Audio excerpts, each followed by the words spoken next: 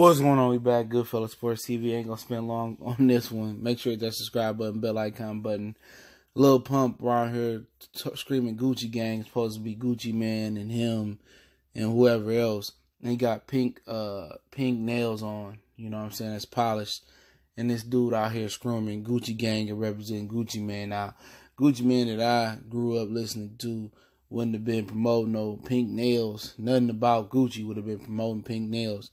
But, you know, at the same time, I've been waiting for the nigga to come out and address the Gucci stuff and change his name to the Guwop, a big Guwop or something like that. So this dude might be a clone. He probably done a whole 180 out here. Well, I'm telling you, man, next video I do is going to confirm this even more. It's the rap game is done, man.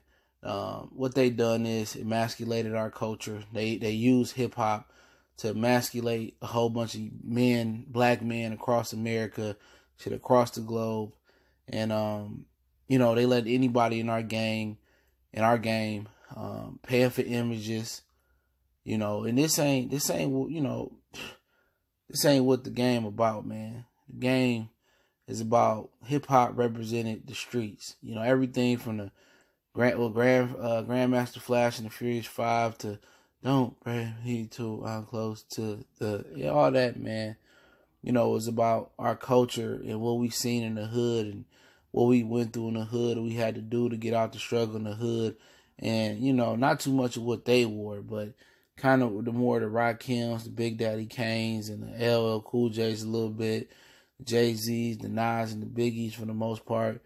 You know, we so removed from that. And, you know, it's really about lame shit now. Lame shit and homosexuality is taking over hip-hop. And, you know, you got guys like, and I speak about T.I. next in my next video, T.I., you know, Jay-Z. They trying to salvage the game, but game can't be salvaged at this point, man. A lot of people don't see it coming, but, you know, this should never happen. Shit, even 10 years ago. This should never happen while Pac and Biggie was alive. It's never happened.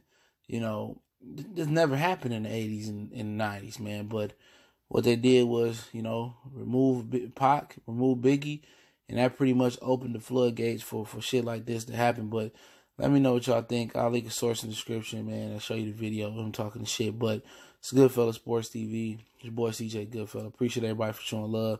Make sure to hit that subscribe button, bell icon button. Won't miss another video. Love to hear comments on this in the comment section. One time for the one time. If you want to make a donation to the channel, links there as well. Continue to share the videos. It's the best way to help out too.